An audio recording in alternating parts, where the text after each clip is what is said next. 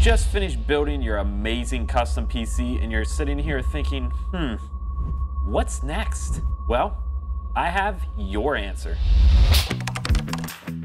The point of this video is to get your PC into its working operational state so that you can start using, tuning, and enjoying it. When you boot the system up, you're probably going to be presented with a screen very similar to this one. This is completely normal, and you can just hit F1 to enter into setup, which is going to take you right into the BIOS. So now we're inside of my motherboard's BIOS, and this is the easy mode of an Asus motherboard. The first thing you need to do is check your CPU temperature and make sure that it's within a normal operating idling temperature. This is going to be anywhere from 40 to 50 Celsius depending, but as long as you're within that range, everything is looking good. If you're seeing temperatures that are vastly hotter than 40 to 50 Celsius and they continue to climb while you're viewing them in the BIOS, there are a couple things that we can do to check out what may be causing that issue. The first thing that we can do is we can check out our fan speed for our CPU cooler or our pump speeds to make sure that we're actually pumping liquid through our custom loop. If you're seeing a CPU fan RPM or a water pump RPM, go ahead and look at the physical versions of those devices in your computer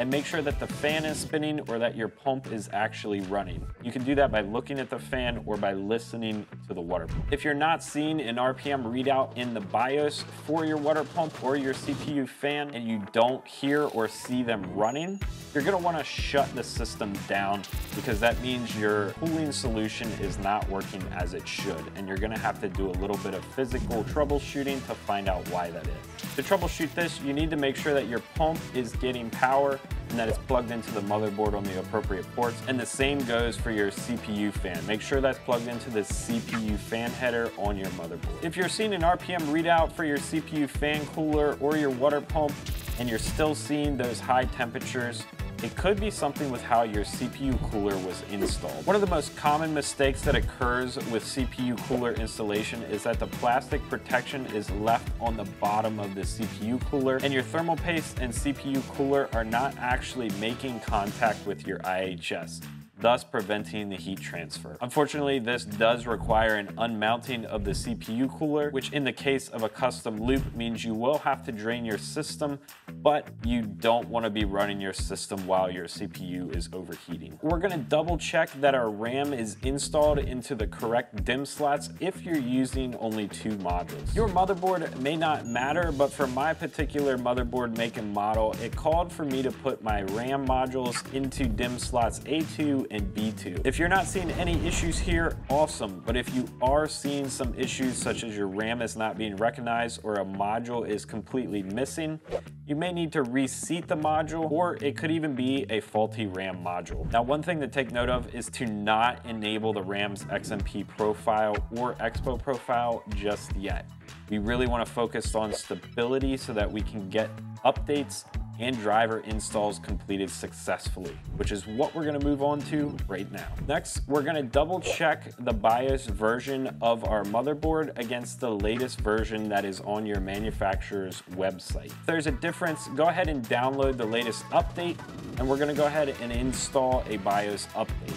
Once that's complete, this is where you would also install an operating system. If you haven't done either of these things, I have a video that covers that, and I'll link it in the description down below so you can go and check that out and then come back to this video and continue on with the process. Once you're in the operating system, it's all about installing updates and drivers. We're gonna start with Windows updates, and I know everybody hates Windows updates, but I cannot stress enough how important these updates are to the security of your computer and how they are designed to fix security holes that may pop up or introduce new things into your system to help secure you from potential malicious actors. Next up are going to be motherboard drivers. Now, these drivers are going to enable features on your motherboard like wireless connectivity, as well as audio and other motherboard specific features. Your motherboard may have come with a USB drive that has all of the initial drivers so you can get these features installed and up and running,